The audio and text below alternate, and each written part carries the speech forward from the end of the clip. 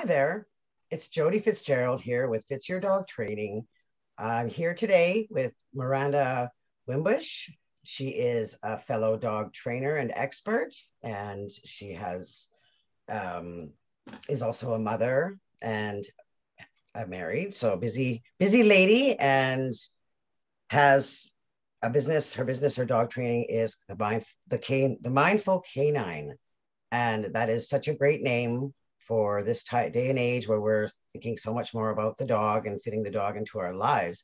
And so Miranda has agreed to come today to talk about meditation and being a different way of helping us to be with our dogs. And I'm so glad you came today. I can't wait to hear what your wonderful things that you tell us and help us to get closer with our dogs.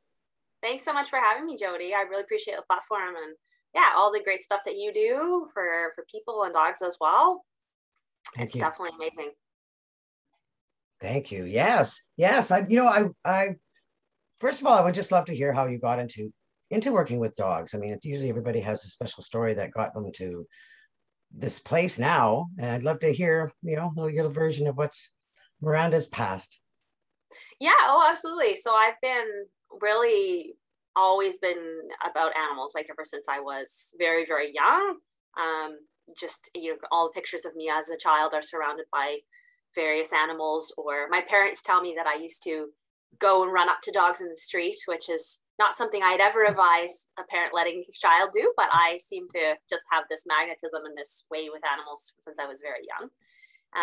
And so, I grew up very rurally. We always had animals, always had dogs. And then when I was in my teens, I convinced my parents to adopt a stray husky that showed up at our doorstep. That was my first dog, Zeffy. And she was a husky, as you know, very independent, strong-willed, and just had her own, and I didn't know anything about training. And it was very different back then how we kept dogs. They were outside. They were very much kind of just they were pets, but not so much members of the family. And so I remember not knowing how to communicate with her, not knowing how to work with her. And so I started trying to learn about it, and got out books from the library. And I remember being so frustrated with her because, she was independent. She would just run off. She wouldn't listen to me. She would just do her own thing, and I would get angry with her. And obviously that didn't help. And so, I was looking for ways to communicate with her. A lot of the methods that I read about, I tried, like a choke collar. And then I was like, okay, this doesn't feel good. It isn't working. And it didn't make me feel good. So I ended up I found a local person who did agility classes, actually. And she took me in, kind of started to introduce me to, she was like one of my first mentors, introduced me to the world of positive reinforcement training. And Zeffy did amazing with that. Like she was, she just blossomed. Like she loved learning. I taught her all different kinds of tricks. We did agility. She wasn't a huge fan of agility. She was, she did it, but she would kind of, do a couple obstacles and wander off on her own little track. Husky business. Husky stuff. So, but we ended up really bonding, and I learned how to understand her and teach her. And she was a brilliant dog, right? It was just about finding what motivated her, which was food. She was incredibly food motivated. Learning on her level what worked. And so that that really springboarded my okay, there is a way. My mentor kind of she would lend me books, and I remember reading first editions of the clicker journal. This is back before the internet was really, there was much on the internet, so she lent me all her books, and so I started reading and kind of learning everything I could. And this is the very long version of the story. Well, I love it because... and then from there, I started volunteering I volunteered in an animal shelter, vet clinics, kind of got a lot of different experience, and took in another rescue who became my agility dog. And he was an abused rescue. He'd been beaten, and he had a dicey past and some behavioral challenges from that, but agility really helped boost his confidence. And I was able to travel and show with him and stuff. It's amazing. It's That was amazing what it can do. Yeah. Yeah, it really is. And so I just kind of kept learning and growing, and really enjoyed it. And that's kind of where I found my place. Yeah. And so through that, you know, every dog we have kind of teaches us something new. And I just kind of continued, and then I ended up becoming a vet tech, and then did an apprenticeship with a trainer, and kind of grew in a couple different areas, worked in really all different capacities of animal care. And yeah, I think that everything we do adds to our experience. So you know, it's not about one, there's not always one path. I feel like there's many different paths, and it's recognizing, okay, now my path is going a slightly different direction. And so yeah, in most recent history, I've just become more passionate about the human end of the leash, helping people, you know, helping dogs and helping the people, helping them communicate, and then helping just overall boost quality of life. And it's you know, my own journey as well, recognizing how important in all aspects of our life, our own self-care and taking time every day to be in nature, and whatever helps you reset and rebalance. I feel like we're really out of balance these days because we're so busy, and there's so much to do, and it's just, and then our dogs, you know, suffer the consequences as well, of not maybe living in, you know, us being stressed out, or needs are not being met because we're not even meeting our own needs. So especially right now with all, you know, with the world, it's true. It's absolutely, they're feeling the stress that we're feeling. Mm-hmm. Yeah, I definitely see that. And you know, I've seen it with myself and my own animals, and then with clients' animals as well. And you know, how if they just take time to help their dog, like go out on a walk in the woods and on a long leash maybe, or do a meditation, or just find ways that they can connect, just on a really simple level, and not asking, with no expectation, not asking, not demanding. Like I feel like people have kind of sometimes a transactional relationship with their dogs, in that it's, you know, I do this for you, so you know, what can you do for me? And if we just boil it down to relationship is about, it's not transactional. It's not, you know, I'm going to do this so I can get something back from you, right?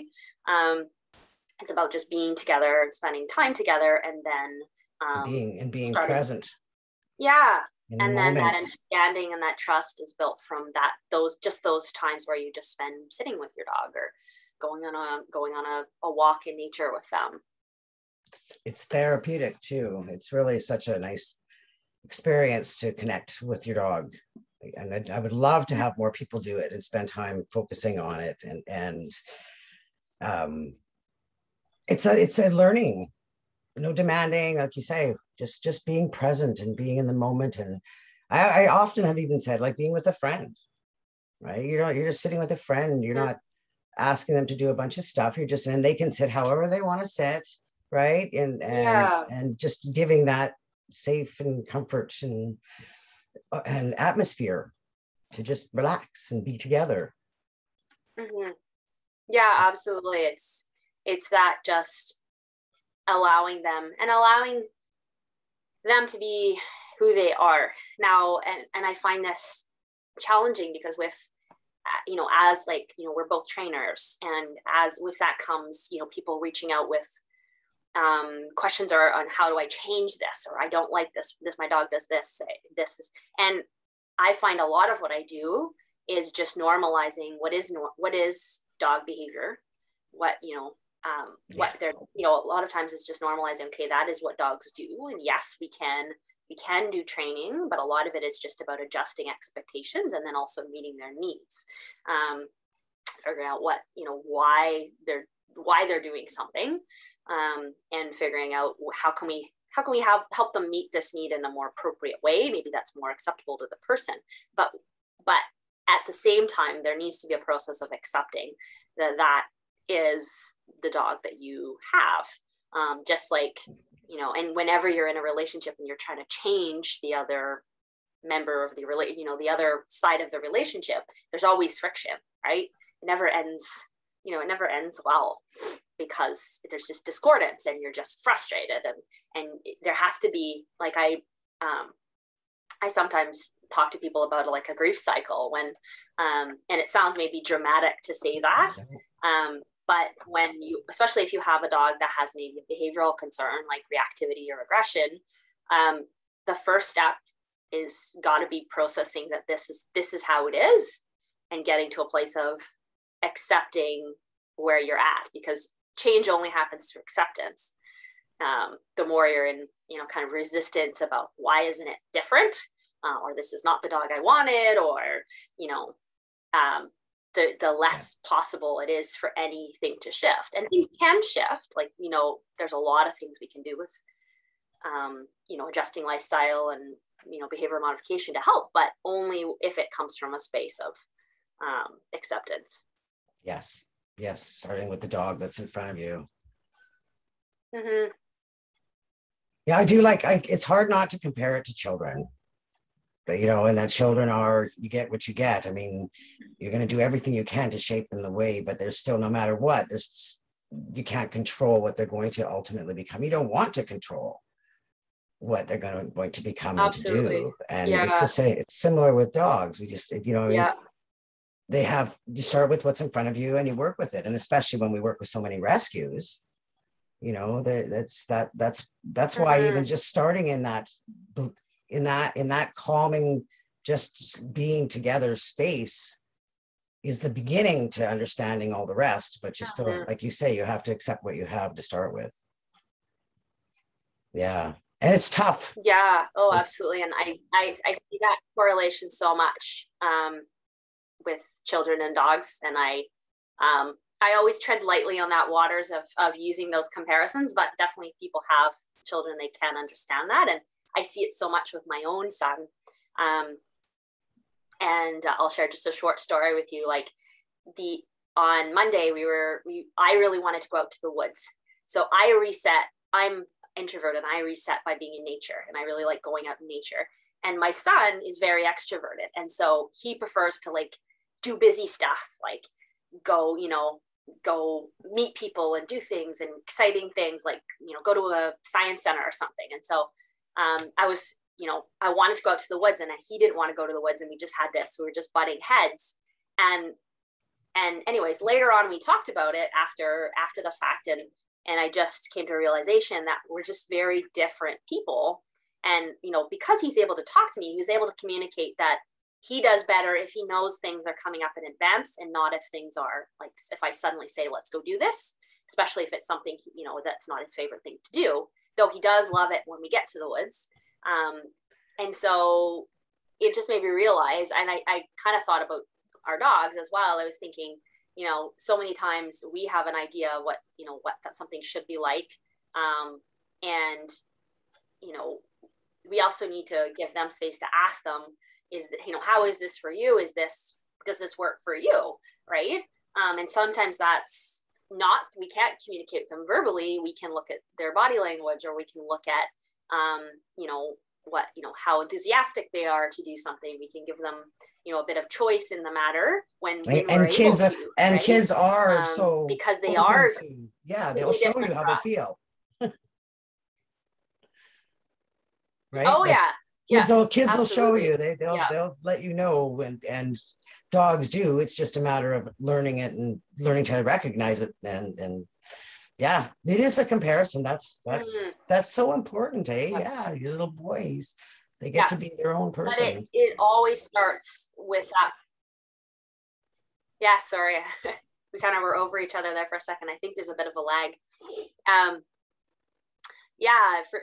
I love what you said as well about just being together, because that's, especially if there is some friction or some breakdown in relationship, it always comes back to, what do you enjoy doing? Like, what do you enjoy about your dog, right? And And sometimes that's not what the person enjoys doing, is maybe not what the dog thinks of as is always, you know, fun, right?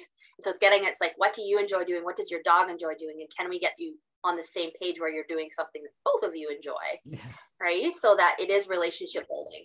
And it's not like I had a client with a really young like retriever mix who was just very understimulated because he just had really, really high play and, you know, enrichment and exercise needs, and his guardian was older. And so when I asked them, like, what do you like doing and what does Jimmy like doing, and she was like, and we had talked about kind of increasing his enrichment and all of that, and she said, oh, I like just kind of hanging out and sitting with him.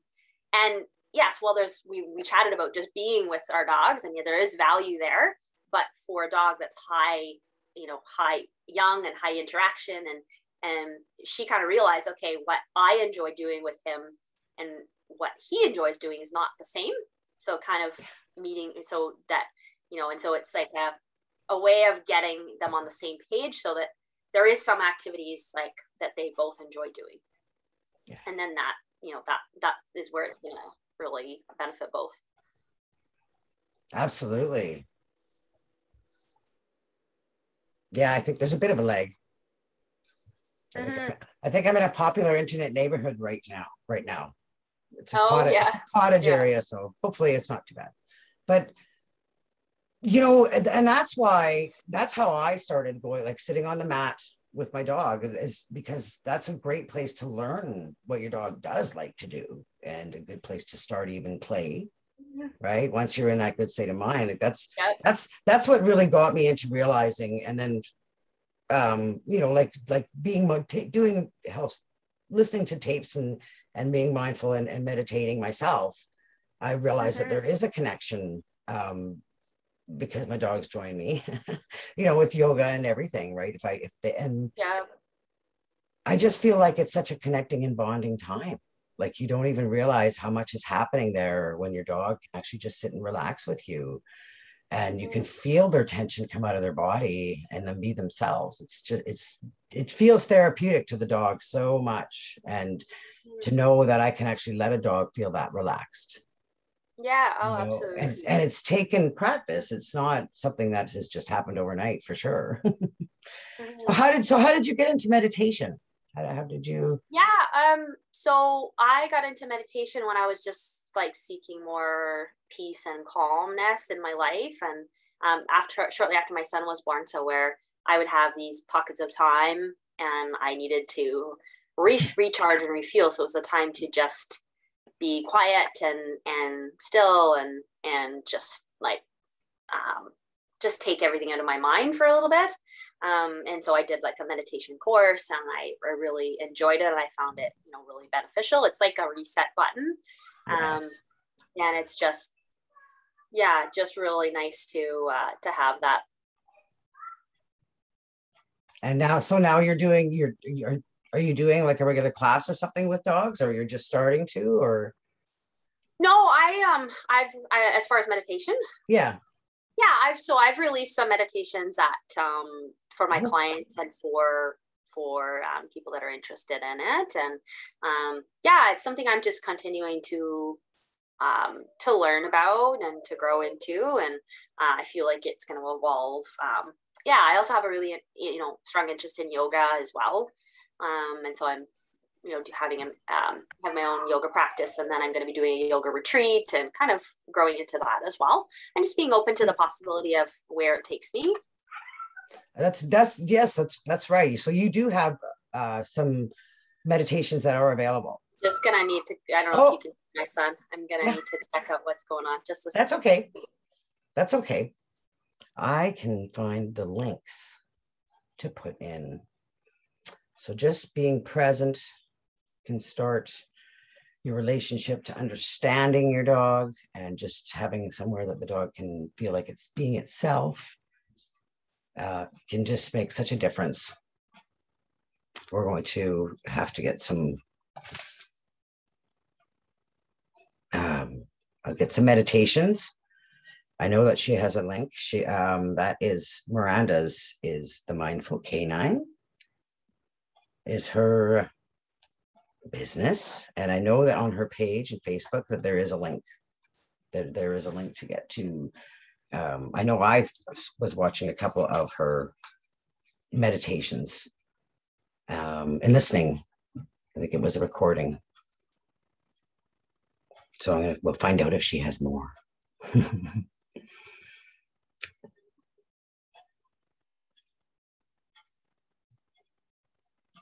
So there you go. I'll just kind of do a little recap that shows that if we actually spend the time, if you have a dog that is reacting, that is not listening at all, you have to try and start with the dog that's in front of you. Accept it and try getting close with your dog. Hey. And try doing some meditations. I'm just talking while you're gone, kind of a little bit of a recap. And you do have some, I can't remember now. I know I listened to, I think it was a recording. So you have something, and you also were working with somebody else on that too, weren't you? Were you interviewed in another series? Yeah, I did. I've done some, like I did a self-care series recently. Liz Clifton. Yeah, so she's another with Liz Clifton. Yeah. Coaches more people now. It used to be in dogs, and now coaches people on how to kind of live a better life. And so it's all about just bridging that gap for me, and I think it's a great place to start. Helping both ends of, there's always an imbalance somewhere, and definitely I feel like if we can take that time to be present with ourselves and learn to just quiet our bodies and our minds, and that has a trickle down effect to our dogs for sure. Like you were saying, it does take practice and it does take time. Like probably the first times you go try it, sit on a mat or sit on the floor, your dogs will be wrestling with you or things like that. And then if you are calming yourself, they'll start to calm down with you for sure. But I really feel like finding ways for ourselves to process stress, and if it's also a way that helps our dog process stress, then that's great. Like, and there's mutual activities. Like we were talking about meditation and mindfulness. That's one, there's one area. And it can be so simple. Like it doesn't even need to be where you sit down on a mat. It can be just, sitting, just like maybe petting your dog once or twice and taking like a really deep breath, like a longer exhale than an inhale. And even one breath is a meditation. One breath where you're conscious and present, it brings you back to like, and especially if you combine that with a tactile, like you're touching your dog, and then they're going to feel you release, stress. Activities like I really promote doing like a decompression, like mindful walk in nature. We're going somewhere where it's quiet. You're not going to see. It's like reducing the stimulation for both you and your dog.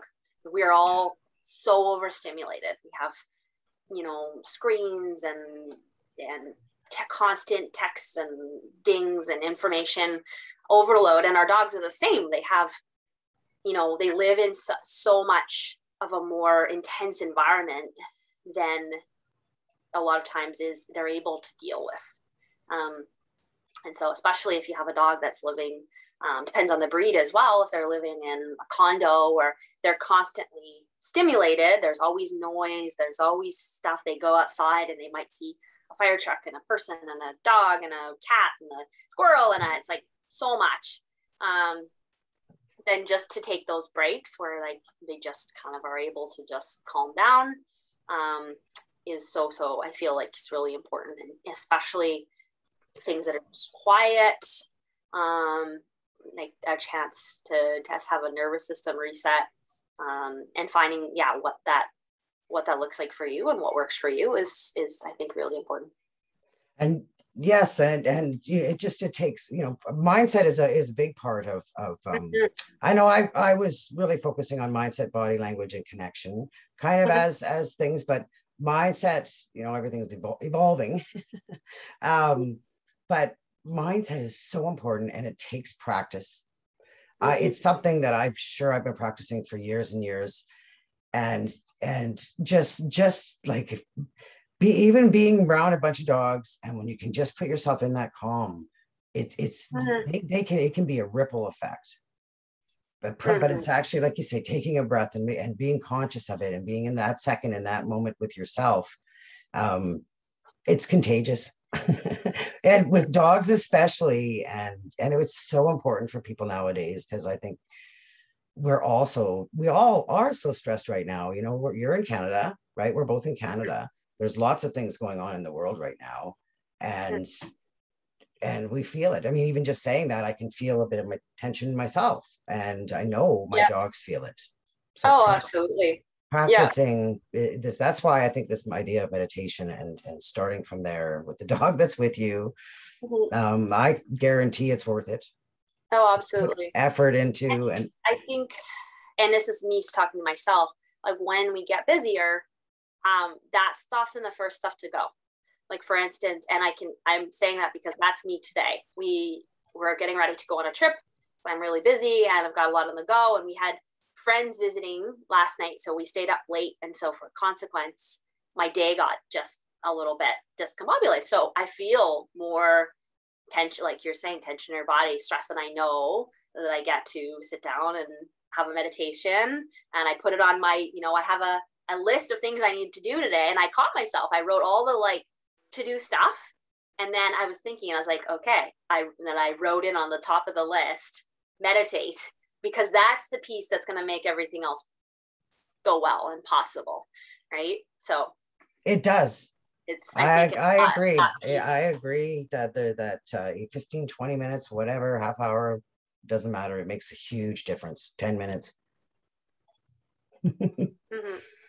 That's awesome. And I'm hoping it a little goes a long way. And I think that is something I emphasize with people with their dogs as well, is that it's not about the quantity, it's about the quality and the consistency of the time that they spend.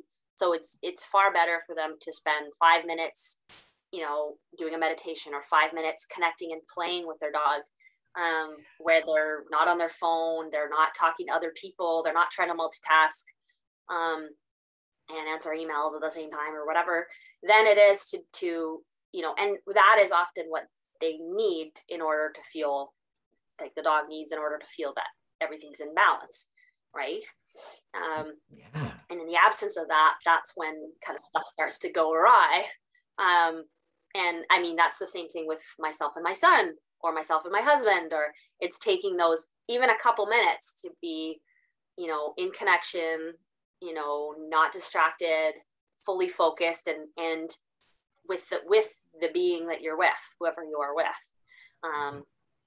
And, either verbally or non-verbally, connecting. Yeah, you're right. It's true. It happens all day long in life. And no matter what agenda we have for the day, we have to be aware that it's going to happen and be flexible, right? And be willing to jump into that moment if we need to, and deal with, and just, it helps to be mindful and take the breaks and give yourself that regeneration. What is your recharge? If you need it in our busy days. And it trickles to our dogs. Absolutely. It trickles to our dogs. I think you made tons of great points here. I really appreciate it.